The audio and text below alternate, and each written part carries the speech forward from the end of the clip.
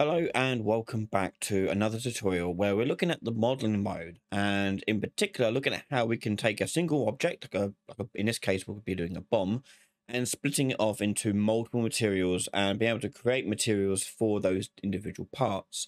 So in here you're going to look at the UV editor briefly and look at the material attributes editor briefly as well, but overall you're going to see how you can split that apart. So a lot of the time when you're making your own models, you may find that it's not textured and it's like this. Okay, so here's an example of a model with no textures or materials. And yes, we can go ahead and set materials up, but right now it's a bit difficult because our object here is broken into just one piece. As you can see here, the material and mesh, so there's one piece and one material.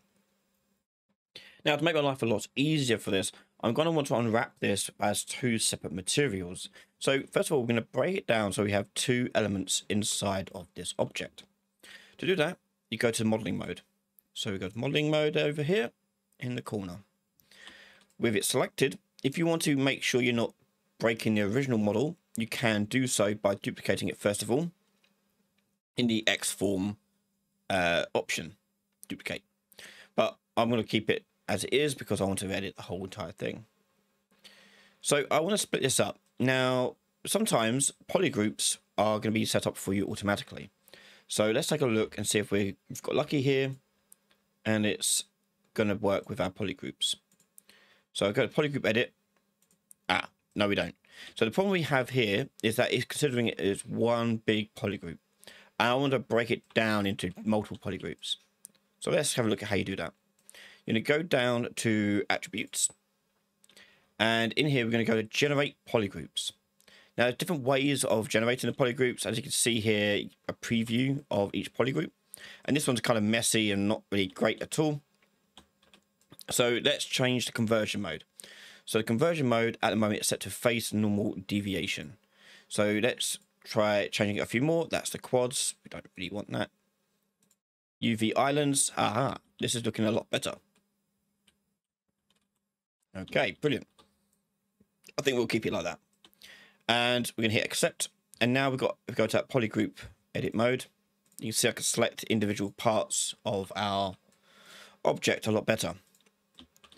And that is going to be important because we need to assign different material IDs, different polygroups. So let's go back down to our attribute section. And in here, we want to go to edit materials. And what I'm going to do is I'm going to select the polygroup. Now, at the moment, I can just click on here and it will just paint. I don't want to do that. I want to select the whole entire thing. So what I'm going to do is I'm going to do flood fill, and it will fill up the whole entire polygroup that I've selected there. Okay, now I want to assign it a new material. So over here in the material editor, we've got over here in the material section, active materials and materials wild grid material. I want to add a new element to this. Click on add, and I want to assign it to this one. So the active material, I'm going to change that to our number 1 slot, this one here. And I'm going to go down to assign active material. So now that's going to be set to this one here. And I can see that if I just change that to pink, for example, accept it, you'll see now we've got 2 material elements on this one model, meaning this element 0 will be used for the string. Okay, so now we can set up our UVs for our object. So the bomb thing is pretty simple because it's going to be just a simple material really. So I'm going to go back to my section mode and let's make the bomb material, and we'll call it bomb. And bomb. And in here, we're going to keep it black, but we're going to make it a bit more metallic. So let's add a scalar value to our metallic here. And I'm going to change it to 0.6. Yeah, it's not too bad. Let's go maybe a bit higher, 0.8. Yeah, okay, we'll go for that. And roughness wise, we're going to keep it as it is. It's going to be like quite matte. Normal map, we can add a bit of roughness to it in normal map here. So let's go ahead and add a texture to this. And let's search if we've got metal. And we've got metal, steel, normal map. There you go, you get these like little bumps appearing on it now. It's looking a lot better. We'll apply that, save that, and we're going to assign that to our element here. Okay, obviously the final model won't be this big, but it's just easier to navigate around. But when it's normal size, that should look pretty okay. Next is the string part. So on the string part, that's going to be a little bit different because I don't want it just to be a blank color. I do want to have some sort of texture to it. So I'm going to go ahead and create a new material, bomb string, and open this up. And what I'm going to do in here is I'm going to change this preview here to cylinder to better get an idea of how this is going to look on that sort of rope sort of shape. And what I'm going to do here is I'm going to have a sine wave. And the sine wave is a value that's going to go up from -1 through 0 up to 1 and then back down. And that's going to happen over the course of like 1 second. So what I'm going to do is I'm going to plug the sine into my base color, and it's going to need an input. And if you put in any value, it's going to look at that sine wave and what color it should be on that sine wave. So what I can actually do on here is I can put in a texture coordinate node and plug that in. And we're going to get something interesting here. Now, I don't want it to take into account both U and V. I only need to care about the U.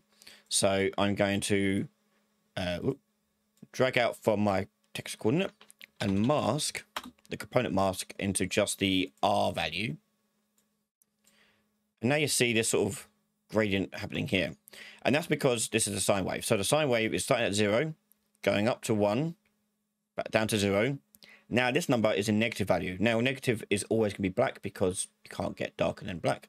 So it's going to look just like it's black. But the value is going up from 0 to 1, down to -1, back to 0. But we get this cool banding effect. Okay. And what's really cool about this is that we can now duplicate this across and go across the sine wave in and do more different types of bands. So what I can do with the sine wave here is change the texture coordinate here to U tiling of 10. And you'll see more banding to get like a sort of zebra effect going on. Okay.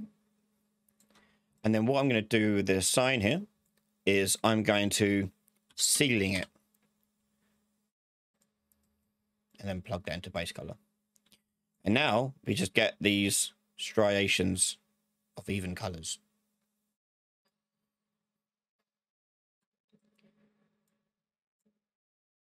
So to get those bands then, I'm just going to add a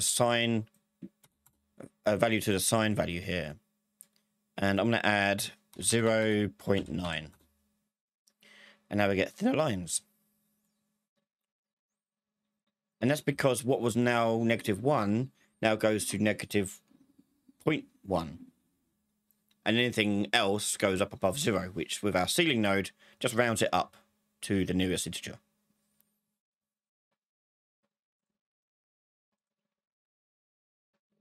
Okay, and that'll do for now. I'm now going to apply that to my string I've got here. So let's go to my string, and there's my string. Now, at the moment, obviously, doesn't look great at all. So what we're going to do is going to edit the UV island for that string there to make that look a little bit better. So we'll go back to modeling mode, and we're going to go down to UVs. And in here, we want to look at the UV editor. And this is the unwrap of your bomb. Okay, so here we've got the base mesh here, but here you can see are the various strings. And at the moment, it is stuck to the corner here, which if we were doing it as all one material, that would be a good idea to do. But we are doing two separate materials, one for string, one for the base of the body. So what I'm going to do is I'm going to select my strings here, and I'm going to scale them up massively. And I'm going to go to my move tool here, And we're going to go scout like this. And if I go back to the scene now, you can see the string, or maybe a bit too big, maybe a bit too big. The lines are going to be more repeated across the base of the string. So let me just bring that back down a size or two.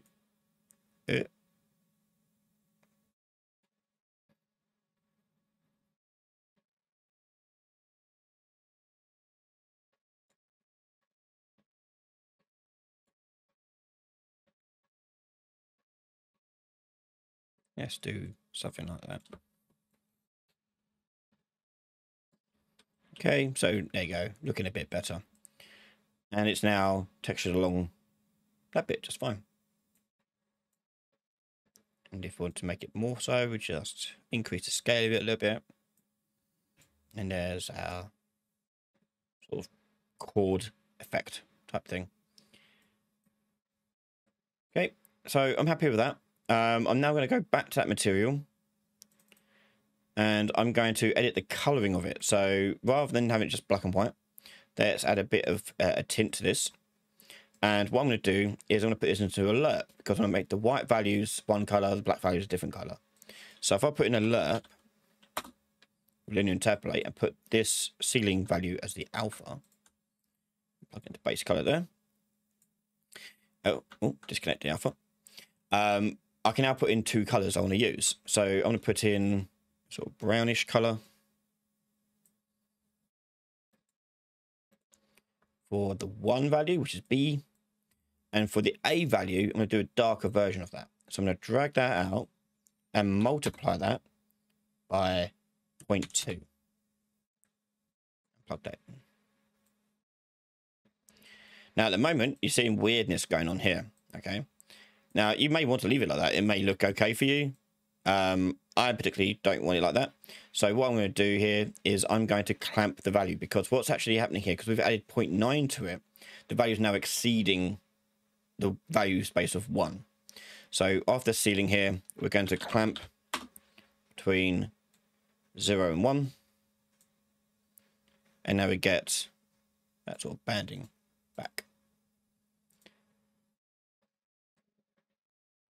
Let's make that a bit more subtle. I'm going to change this value up to 0.7 or 6. Let's do 7.